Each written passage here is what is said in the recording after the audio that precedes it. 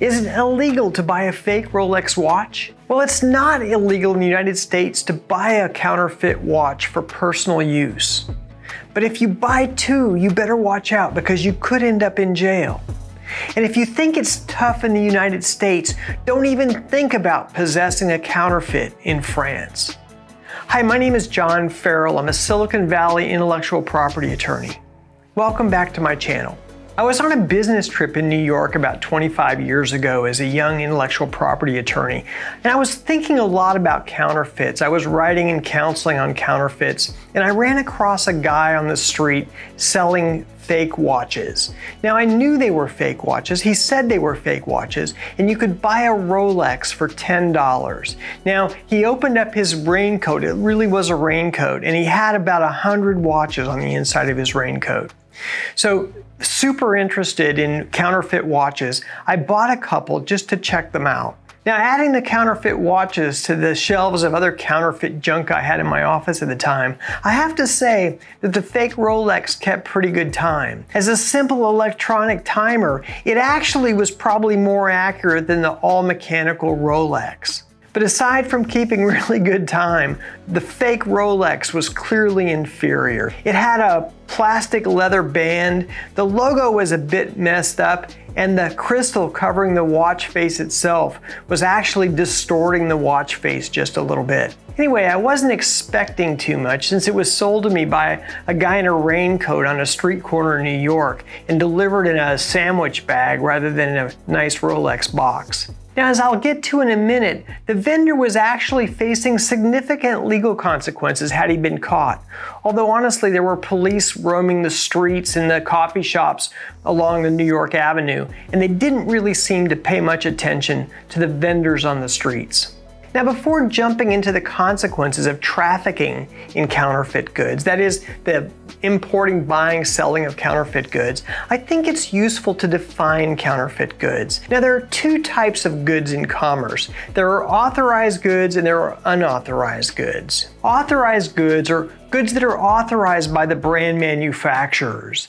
These are goods that are manufactured, they're distributed typically to retailers or to wholesalers, and they're sold to the public through normal retail distribution. Now, unauthorized goods fall into two major buckets. There's gray market goods and there are black market goods. Now, gray market goods are goods that were legitimately manufactured by the brand holder. The manufacturer has been paid for the goods. However, gray market goods have not been sold through an authorized channel. Somehow, the goods got into the hands of an unauthorized dealer. An example of this can be found in the sale of prescription goods. A prescription good, for example, might be sold to a foreign country at a discounted price. Now, the reason it's discounted could be that there's a local manufacturer, or that regulatory barriers are lower and the cost of selling is lower, the cost of distribution may be lower, or there may just be political reasons why the manufacturer wants to sell at a discounted price in a particular country. These gray market goods then are purchased in the foreign country and re-imported into the United States and sold in the United States. And the frustration for the manufacturer with these gray market goods is that these foreign goods sold in the US are often sold at a much discounted price. Another case where gray market goods are a problem in the US is where a manufacturer has seconds or damaged goods which are exported and sold or donated to overseas countries and then re-imported and sold in the US as first quality goods. This creates damage for the reputation of the manufacturer, and therefore the manufacturer wants to prevent the importation of foreign goods into the US and sold in the gray market. Now, the courts have held that the sale of gray market goods in the United States are not illegal so long as the goods are not materially different from those other goods that are being sold by that brand in the US.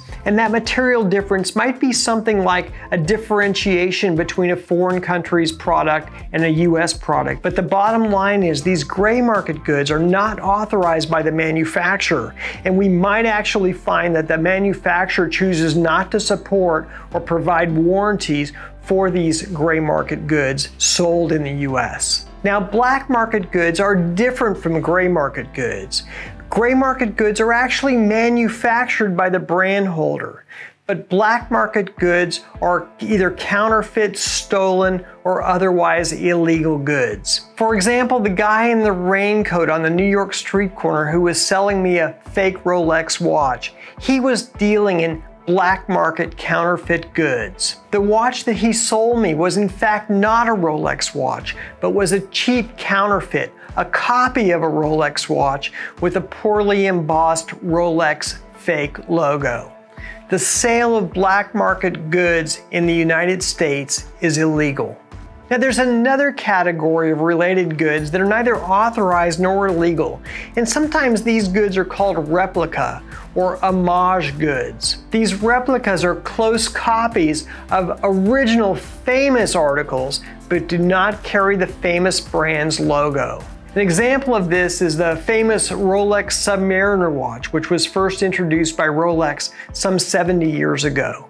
There have been many homage replicas made of the Submariner. Two examples of this Rolex Submariner include the Invicta Mako Pro Diver and the Devosa Speedline Black. In addition to these two, there's lots of examples of Rolex homage or replica watches. Although buying counterfeit goods for personal use is not illegal in the US, trafficking in counterfeit goods is illegal. The importation or buying of counterfeit goods for resale or the selling of counterfeit goods in the United States is a violation of federal law. The maximum penalty for first-time offenders trafficking in counterfeit goods is 10 years in prison and a $2 million fine.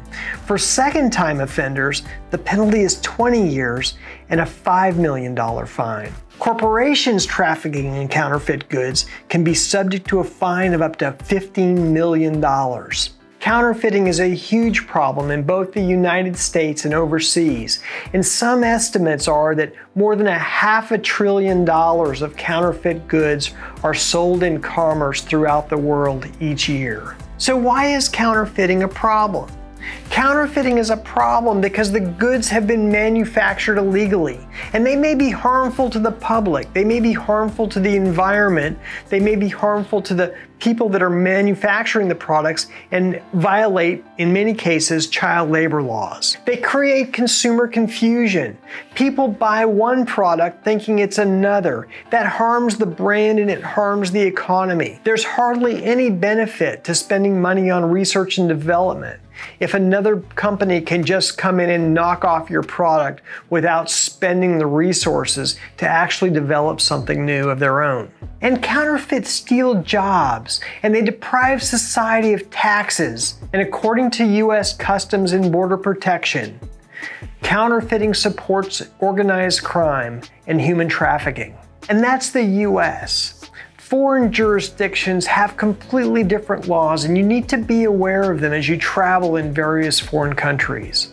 France, for example, has very strict laws on counterfeiting, and even the possession of counterfeit goods can subject you to confiscation, fines, and even jail time in France. Now, if you found this video helpful, I have another video on copying that I think you'll find useful as well. If you have any comments or questions about counterfeit goods or any other intellectual property issue, leave it in the comment section below and I'll try to answer your questions. Thank you so much for being here. I'll see you next time.